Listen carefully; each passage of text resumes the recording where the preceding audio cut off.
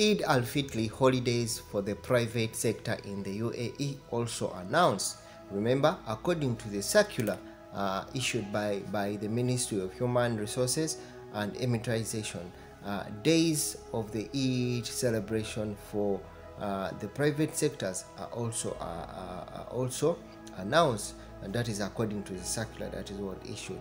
Remember, when we talk about Eid or when we talk about Ramadan, we are looking at the Muslim festive season that we look at that Eid-Al-Fitr, that marks the end of the holy month of Ramadan, of fasting, forgiveness and giving in one way or the other. So according to the circular, that also part of the people to have what we call the public paid days of what you call the private sector. When we talk about the private sector, we are talking about those people working in the private companies, and we cannot fail to mention the workers that are definitely working these private companies, like the domestic workers, the security guards, the cleaner, the hospitality. We look at the house helpers, we look at the technicians, we look at the mechanics.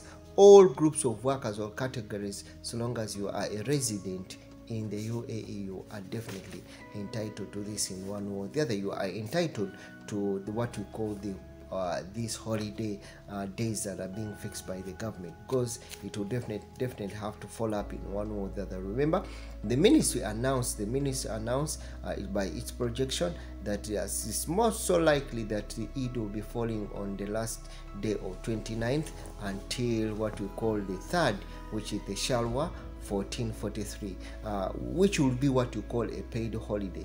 This days leave that you go, these are what you call the holiday the Eid-Al-Fitr holidays that are being announced as per the ministry or per the government of the UAE.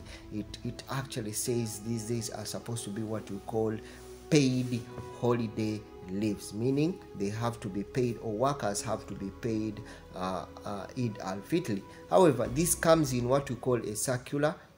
Comes in a circular that was issued by the Ministry of Human Resources and Emiratisation in what we call implementation of what we call the cabinet decision regarding the calendar of the official holidays, meaning that those 4 days that will be given, or those 4 days that will be given, it will be actually paid as full salary in the one day. That is as according to the ministry in regards to the circular that was issued. And when we are looking at a situation,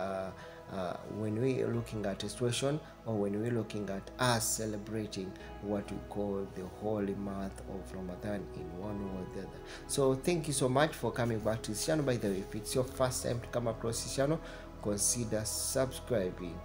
By the way, don't forget to hit that notification bell, because it will be the only way that will be updated when we upload a new video and when we get to the latest updates.